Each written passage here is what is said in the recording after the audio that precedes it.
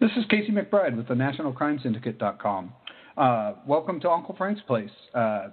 You can find me at FrankCostelloHistory.com and also at Uncle Frank's Place on Facebook. With me tonight, as always, we've got my co-host and partner in crime, Mr. Mike Mafucci. How are you doing tonight, Mike? Hi, good, Casey. How are you? I'm doing great, man. Thanks for taking the time to do this, as always. And I want to say congratulations to you. You have a new column at the National Crime Syndicate coming out. Why don't you tell us a little bit about that? Yeah, I had been asked a few times, but never really had much time for it, or at least I didn't think I did. But this time I agreed because I had some ideas running through my head. And I'm going to do a weekly column coming out every Sunday. And it's basically going to be about, I don't want to say alternate ideas of what has gone on in mob history, but maybe things that people don't hear about very often and maybe not popular beliefs that are out there. And I'm going to bring them up front and let people decide for themselves what they think. You know, some people hate it, but some people might really get a kick out of it because it's not going to be the same stuff that we hear about every day. Yeah, I'm excited about it. And it's going to be called Dial M for Mob for those who are going to be looking for it, and it's at the NationalCrimeSyndicate.com. But I like your idea of being able to talk about, you know, theories and possibilities. Some of these guys get so wrapped up in it's just got to be the facts of what it is. But part of the fun of it for me is to just kind of talk about things like, you know, probabilities and alternate theories. And everybody's got their own take on this, and I think that's what makes it interesting. So I'm looking forward to your column for sure. Yeah, thank you. Well, so with us tonight, we are very excited to have this guy with us. You know, this is Uncle Frank's Place. This is where we like to talk about all things that are Frank Costello. And if you're going to talk about Frank Costello, you can't have a conversation without bringing up this guy, Vincent the Chin Gigante. And we have with us tonight the author of the book on the chin. We've got Larry McShane with us. How are you doing tonight, Larry? Great, Casey. Thanks for having me. You too, Mike. Hey, Larry. Oh, yeah. Well, we're real excited to have you. Why don't you start off by kind of telling us just a little bit about your background, about what you're doing now, and sort of how you got into this whole crazy business? Yeah, sure. I came out of college in 1980 and started working over in the city, which if you had any sort of interest in the mob, was kind of the perfect time. It was the arrival of Giuliani as the prosecutor in the Southern District in Manhattan, followed by the commission trial. Then things kind of moved to the Eastern District with Gotti and Chin Gigante being prosecuted out there. There was just a ton of things going on at that time in organized crime, and it was really kind of front and center. My interest in it sort of dates back to when I was a kid. My dad used to bring the Daily News home every night, and I'd open up the paper and read these stories about these guys with these great nicknames, and it just really, even as a kid, kind of mesmerized me. Well, that's fascinating. Yeah, and now you're writing for the Daily News now, right? Yeah, I'm writing for the Daily News now. I've been there for the last 10 years, and I still do some mob stuff there, not as much as I once did, and the Gigante book came out a couple of years ago, and then I followed that up with another book on a guy named Ralph Natale, who was the head of the Philadelphia mob. Right. Yeah, I saw your speaking engagement. I wasn't there, but they posted it online when you were at the Mob Museum talking about that. So we'll talk about that here in a little bit too. But one of the things I wanted to kind of just bring up and say to you before we get going is, and I think Mike feels the same way about this. For being a guy that's out there doing this for a living, and also, you're a legitimate author. You're writing the books. You're out there doing these tours and stuff. But you always take the time to kind of come on these groups and make comments and kind of mingle with the people who read your books. I think that's awesome because not everybody does that. It wasn't that long ago. I can't remember if it was with the Merlino trial or a couple of Genovese guys got busted. They were in court, but you were right there, and then you were getting on and posting it as it was sort of happening. I thought that was the coolest thing. I mean, we were getting, the news from somebody who was actually there in real time. So I hope you keep doing that because it's really cool for guys like us, to be able to mingle and talk with you guys. It's kind of great. It's the internet, right? Real-time stuff. And I have to say people like yourself and other people have really been very generous with their time in reaching out to show me things that I wouldn't otherwise see, Yeah, it's a new one for sure, and it's kind of interesting to see how it's playing out and who's going to use this to the best of the ability, and it's a great tool if you use it correctly, I think. So it's good to see guys like you and I think Gary Jenkins and Christian Cipollini and other guys that kind of get out there and they talk with us guys, our fans, and it's exciting for us. So that's awesome. Well, thanks. I enjoy the back and forth myself, so it's great from the other side too. Oh, good. That's good to hear. So why don't we get into it here? Can you just kind of give us a little bit of background, sort of an overview of who the Chin was for people that are listening to this that might not know who he is and why he has anything to do with Frank Costello. Just kind of give us a little bit of a history of the man.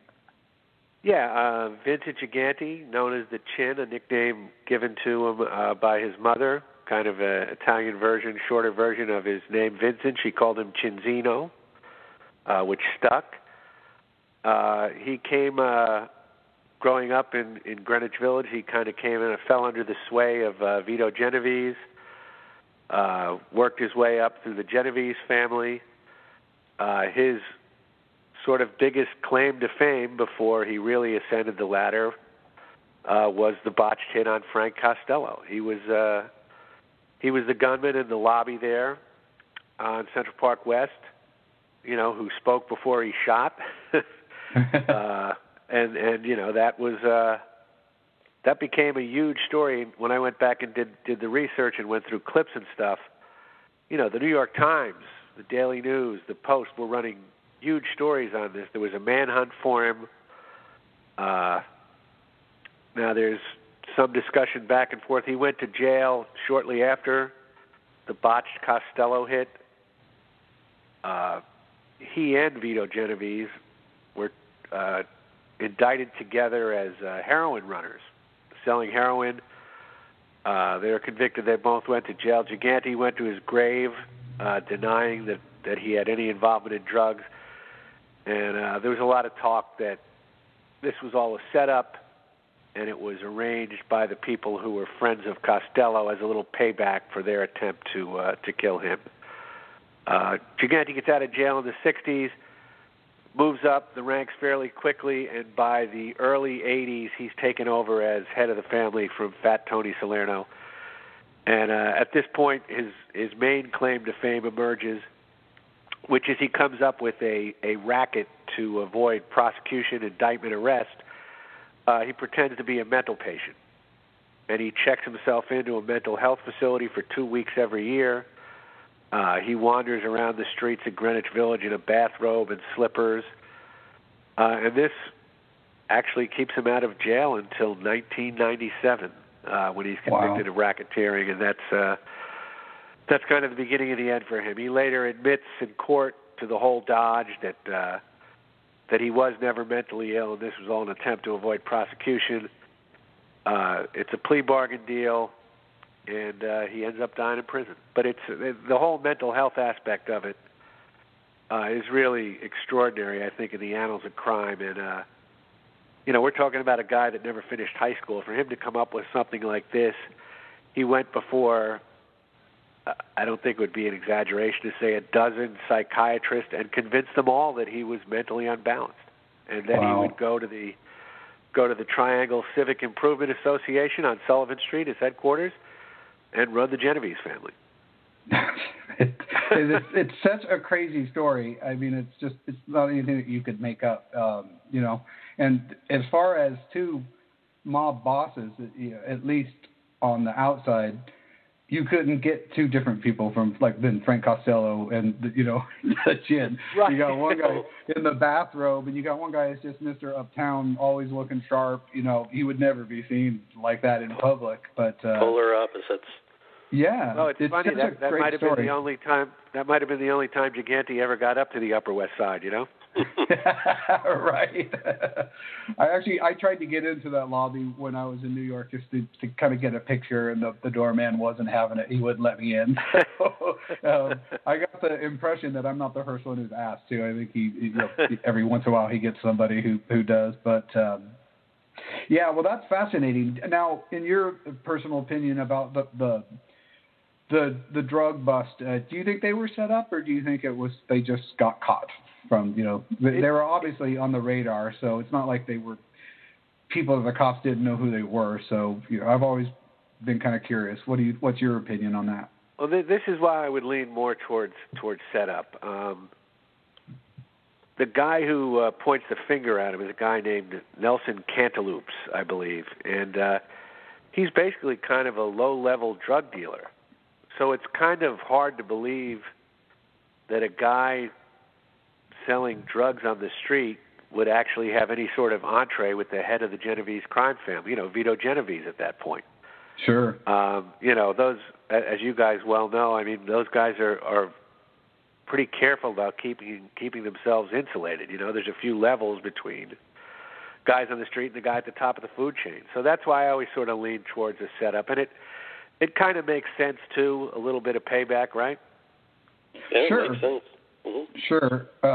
My take on that's always been, because I don't know. Obviously, I wasn't there, so I'll teeter back and forth in what I believe from time to time. But I just find it kind of hard to believe that, why would they set them up? It just seems so dangerous. It's like you're swatting a hornet's nest instead of just, burning it down. You're leaving these guys alive in jail, mad at you, to strike back if they wanted. Because I know Frank was always worried, after he kind of stepped down. I think he was aware that, with Appalachian and things like this, no matter what happened, he was probably going to get blamed for it, or at least be under suspicion that he was trying to get back at him and stuff. So, but I think it's all part of what makes it such an interesting story between the two.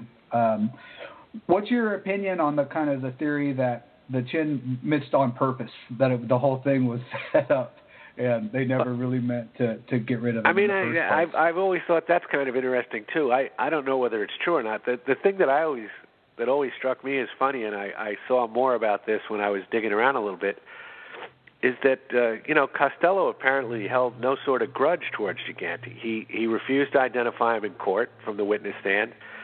And then after Gigante got out of prison several years later, they were at the same dinner party at a place in Greenwich Village. Right. Yeah, I was going to ask you about that. Yeah, it's just kind of, that's really old school, isn't it? It's just business. Right? Yeah. It's so hard for me to believe sometimes, though, that you have guys that with the egos that they have and the tempers that could they really hold it back enough to just put that on the back burner and move on? But I think some of these guys at the top, what set them apart was that they could control their emotions and kind of see the big picture. And I think for Costello, he definitely felt probably fortunate that he got out of that alive at all. So why rock the boat at that point? I mean, he was rich and happy and kind of out of the biz at that point, which I think he'd been kind of fed up with it for a while. So I think he was glad to get out. Yeah, I think the timing, as it turned out, was perfect, right? Absolutely. Sure. I think he was fairly tight with Anastasia, who was killed a few months later, too, right? Yep. Yeah, absolutely. I think a lot of times people get that kind of mixed up in the history. They sort of think that Anastasia was hit first, and then they went after Costello. But it was a couple months between the two. And I know with Willie Moretti too, that kind of gets lumped in where they're like Genovese was making a move to get rid of some of Costello's muscle, but that was, I think it was 5 or 6 years in between. So you never know. I don't know if they were related or not, but it makes for good conjecture for shows like this later on, and we can talk about it. So yeah, I mean, here we are 55 or 60 years later, right? Still talking about it, man. There's still lots of people who are interested. We're not the only ones, so it's great. Hey, one thing I also kind of wanted to ask you a little bit about, it was another book that you've done, The Cops Under Fire. I'm kind of one of those guys that may be a rarity in some of these groups. Like, I find the cop stories fascinating myself, and I think some of those guys like Joe Petrosino and Joe Coffey, Bill Owsley, Gary Jenkins, these guys that, are mob cops, I think that whole story is just as interesting. But can you tell us a little bit about that book? Yeah, actually, that was not a mob book. Right. That was a book about what happens to police officers who are charged with crimes allegedly committed on duty. Mm-hmm. There was a cop in Brooklyn who was accused of being part of a drug gang, and I covered his trial and wrote about that. He wound up being acquitted. A cop in Newark who got trying to make an arrest, got dragged by a car driven by a crackhead, shot and killed the woman who was behind the wheel. And it just sort of looked at what happens to these guys. The cases I focused on were cases where guys were acquitted.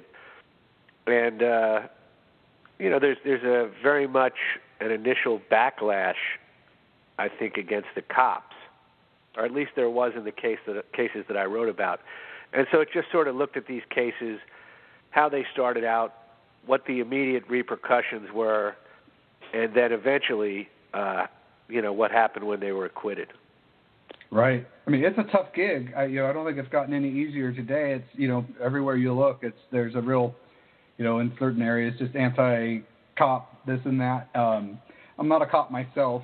I have a lot of relatives and stuff who are, so I've kind of grown up around it. But right. It's just, it's a job I can't wrap my head around. I can't even imagine anybody who would want to do it. But, I always, it's good to see when people kind of write books a little bit about their perspective and what they're going through, because I don't think a lot of people give them the credit for what they do. Yeah, it was interesting for me to talk to, I remember there was a case in Nebraska, I know the cops around here, but it was interesting to talk to cops from around the country and get a little bit of a different perspective than just, pretty much the NYPD is what I write about. So sure. That's awesome. So tell us a little bit about your experience at the Mob Museum when you were speaking about your other book. And tell us a little bit about that book, too, because that's a pretty interesting story, how you got involved with that. Yeah. I'm not, as I mentioned at the beginning when we were talking, I've really spent all my time, working up in New York. I live across the river in New Jersey. And I'm very familiar with New York organized crime, but not so much with Philadelphia. And this opportunity kind of fell in my lap to work with Ralph Natale, who was one of Angelo Bruno's kind of top guys. He's got an interesting story because he got arrested, and we were talking about old school guys. He refused to implicate anybody. He was called before a congressional subcommittee, questioned by U.S. senators, and refused to give an inch. And he wound up doing, I want to see if I get these numbers right, I think 17 years in prison the first time. And then he came back and he took over. He spent 17 years in prison, not speaking, came back to Philadelphia, became the boss, and was free for 44 months. And then he went back to jail. Wow. He got busted. It was funny because, he went to jail in 79, I think. And when he came out, he really had no idea of the advances in electronic surveillance and wiretapping. Right. And the FBI had, he used to hang out at a racetrack down across the river from Philadelphia, and they had his table at the racetrack wired. They had his whole condo wired. They had his phones tapped, and like I said, not even 4 years, and he was arrested again. Wow. They should offer old school mob guys when they get out of prison. They should be given like a class that teaches them about new. Like yes, exactly. Welcome to the new millennium. Don't email. Don't say anything.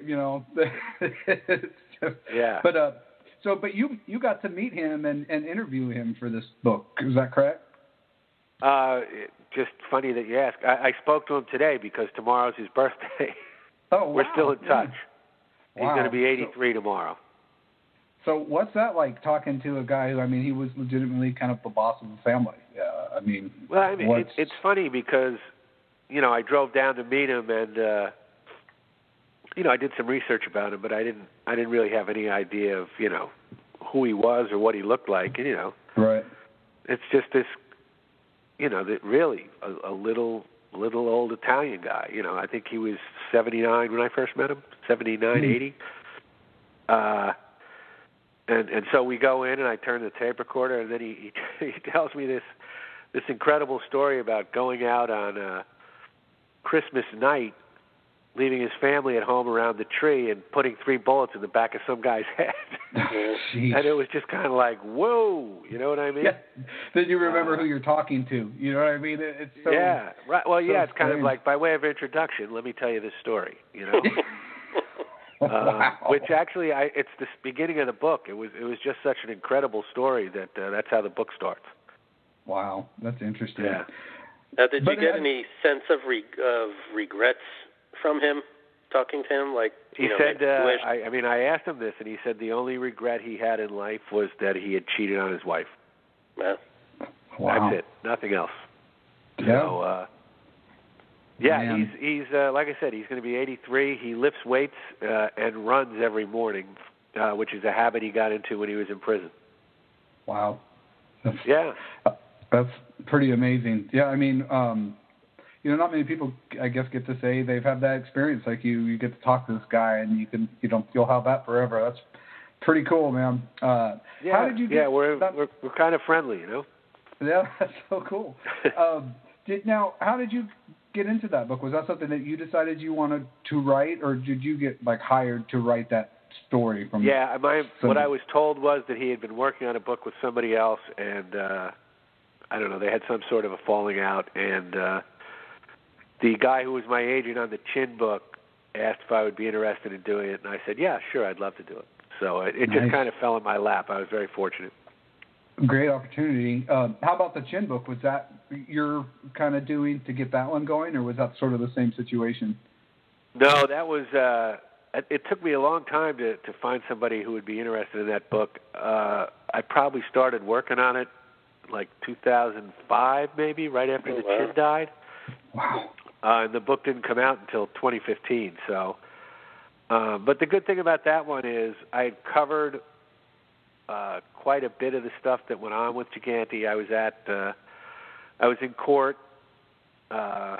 when Sammy Gravano testified against him, so I was there for that, which was quite a scene. I was there in 2003 when he copped a plea and admitted that the whole thing was a ruse. And I had collected tons of court documents, and I also, after he died, foiled the FBI, but also the Bureau of Prisons. And the Bureau of Prisons stuff, they sent me a box full of stuff, was just a real treasure trove of stuff. For example, he went to Lewisburg when he went to prison in the early 60s, and they had a copy of his original entry interview.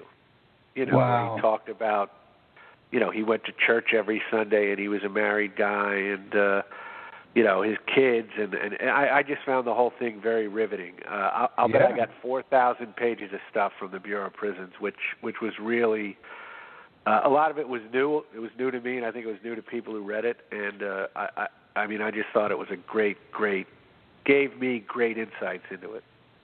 I bet. It's so hard for somebody like me. I probably don't want to speak for Mike, but probably too. Anybody that's got any kind of interest in this thing, I just find it amazing that you had a hard time getting somebody interested in that book. Out of all the people to write about, it's like there's so much there. And like we said, the story is so crazy. Like, how could somebody not just jump on that, and go like, yeah, especially a character like him. That should be a movie. Yeah, we didn't even get into the fact that, he had a wife and a mistress simultaneously for like 30 years. With the same name. Yeah, right. The FBI called his wife Olympia 1 and his mistress Olympia 2. Yeah. But, there was just so much. I was sort of surprised when I first started thinking about doing it that nobody had done one yet, Yeah, that's what I like. How are there not 10 books on him already? That's what I don't understand. I would think that there would have been things coming out instantly. Like when I look at, I've got a bunch of books on Frank Costello, and almost all of them were written right around 1973 or 75, like right after he died.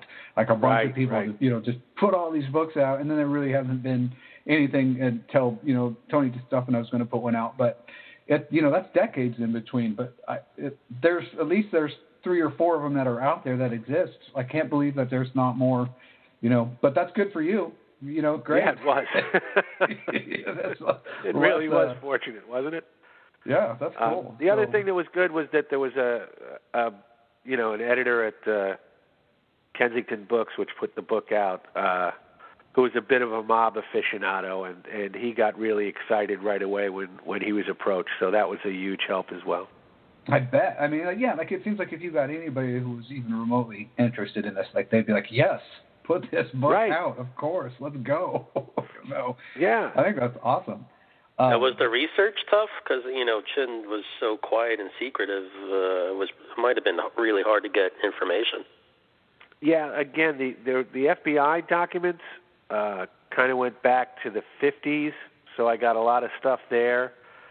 The Daily News, they call it the morgue, where they keep all the old clips. I spent probably 2 days going through, there's no stuff in a database, going through like old yellow newspaper clips. Wow. Which had tons of stuff, so I was fortunate to have access to that.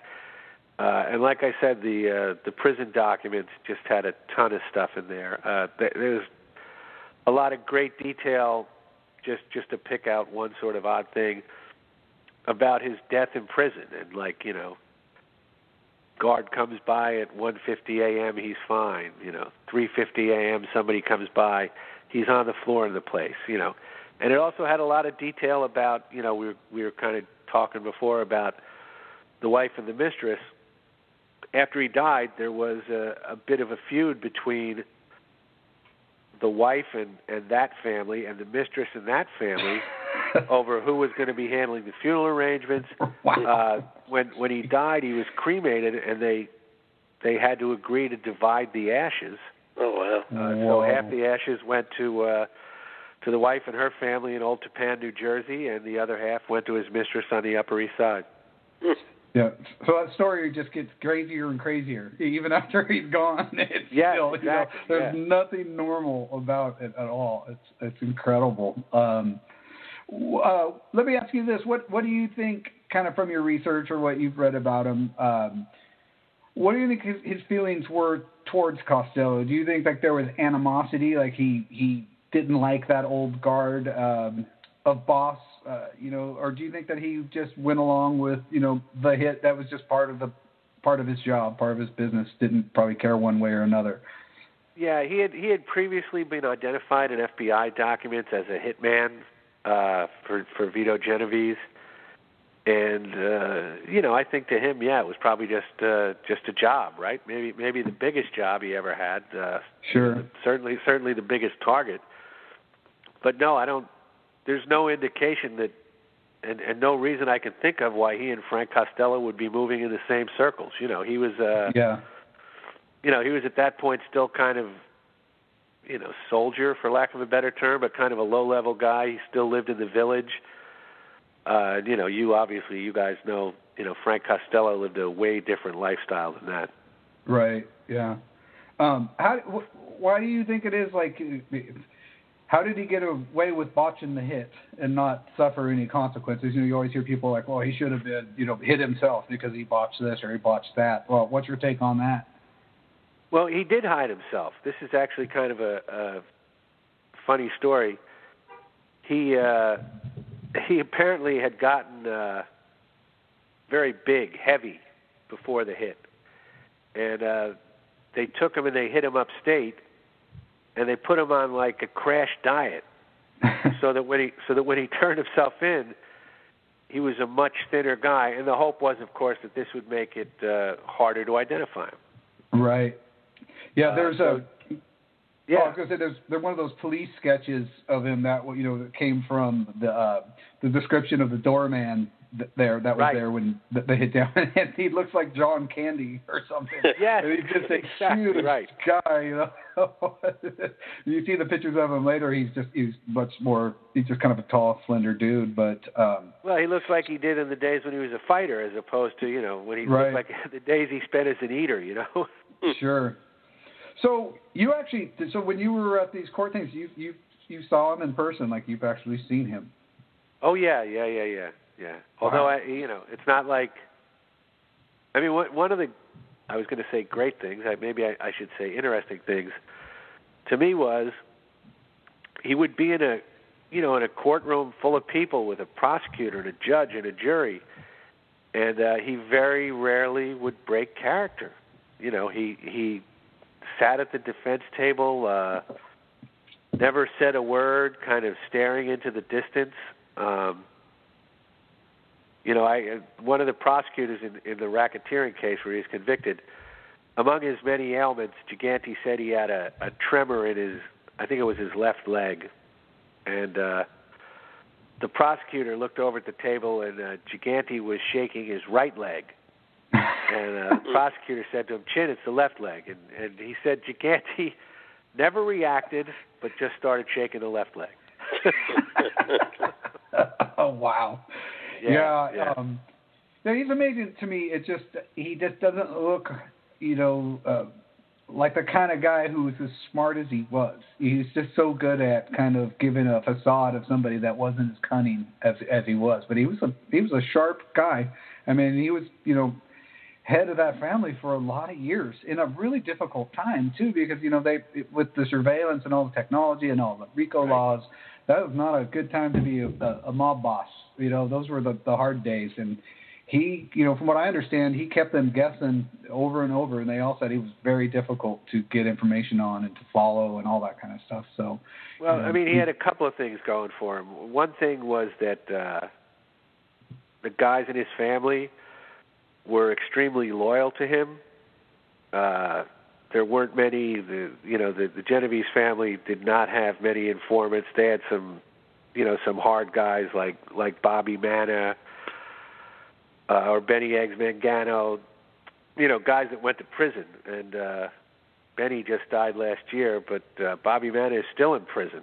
Guys who went to prison rather than rat chin out.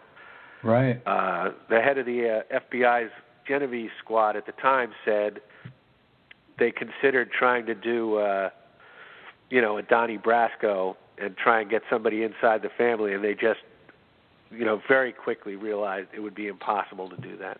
Never going to happen. The second thing that he sort of had going for him is by being in Greenwich Village where he'd spent his whole life, and this will sound a little crazy, but it's definitely true, he had the support of the people in the community. Sure.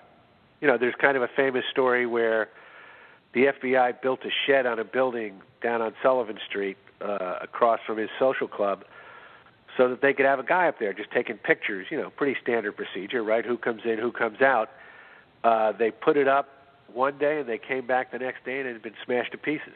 Wow. So he had the loyalty of both, the guys in the family and the guys in the neighborhood. Yeah. I know, from what I understand too, other families, he was pretty feared. He was not a guy to be trifled with, from what I've heard. So, but he's a fascinating character. I mean, I heard from more than one person that John Gotti really believed. Gigante, of course, took great offense to the Paul Castellano hit. Because he's a sitting boss, and it's not good for a sitting boss to watch another sitting boss get killed without anybody getting any sort of approval. Right. And Gotti, I was told by more than one person, was really, terrified that Gigante was going to have him killed. Yeah, I've heard. Just on a side note here, I was there at the scene covering the story when on the night when Castellano got killed. That's right. That's something I wanted to ask you about because I heard you mention this in something else. So you were there that night. Like, tell us about that. That's crazy. Yeah, well, I'm working in Rockefeller Center at the time for the Associated Press, and we hear a report from the NYPD that 2 guys are shot on East 46th Street there, and then our guy in the courthouse calls. Castellano was about to go on trial down there, and said they're hearing at the court that Castellano has been shot in Midtown Manhattan. So I said this when I spoke in Las Vegas. I ran from my office, which, if you saw me now, I was in much better shape back then. And it was really like a movie set, because they had the big fluorescent lights like lighting up the street. Right. And the car is parked against the curb, and the driver, Tommy Bellotti, is laying out on the street on one side, and on the other side there's Castellano laying in the street, and there's rivers of blood. I mean, it looked like a movie set, except this had really just happened 20 minutes earlier. Wow. It was I mean, that probably more than anything got me professionally really interested in covering the mob. Just the random chance that I was there that night when the shooting happened, and I got sent over to the crime scene.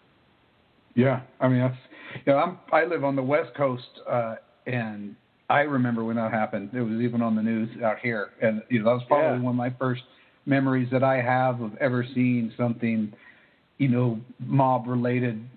That was real life. That was on the news, and then it wasn't too long after that. I started seeing all the headlines with Gotti and things like that. But I think that's the first thing that I can, probably legitimately remember of, like, wow, it was huge news.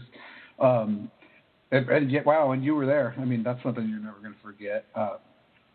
Did you ever come across Joe Coffey, like, covering stuff? Like, did you ever see him on crime scenes or anything like that? I never saw him on crime scenes. Of course, I spoken to him on the phone for different stories. He's a really good, resource and very helpful. Oh, wow, so you talked to him. That's kind of cool. I think he's to me, again, he's one of the more interesting guys in this history. He's having watched so many mob documentaries, he's always on there, just bluster in. He's kind of the go-to guy, right? Well, yeah, and he's always so entertaining too. He plays that part really well, and he doesn't make any bones about the way he feels. So he's good on TV and good for quotes and stuff like that. So I kind of miss that. I wish he was still around, but so that's pretty cool too. You've talked to him, man. You've been around. That's awesome. Yeah. So we got a little bit of time left here. I just kind of wanted to get your thoughts on what's it like speaking at the Mob Museum. How was that experience for you? Well, of course, I'll start out by saying you got to speak for like 50 minutes, which I had never done before. So like I flew out to Las Vegas and I spent a whole day in my hotel room working on what I was going to say. But the museum itself is terrific. My wife and I had actually been out there a few years ago and went. We both really liked it. They've improved it since then. There's a lot of new stuff. The exhibits are great, and they have the speakers come in. They've built like a replica courtroom. Right. So you go in and you appear in the courtroom and speak to the people. And they had a pretty good crowd. It was a lot of fun. We did a Q&A after, and I thought all the questions were pretty good.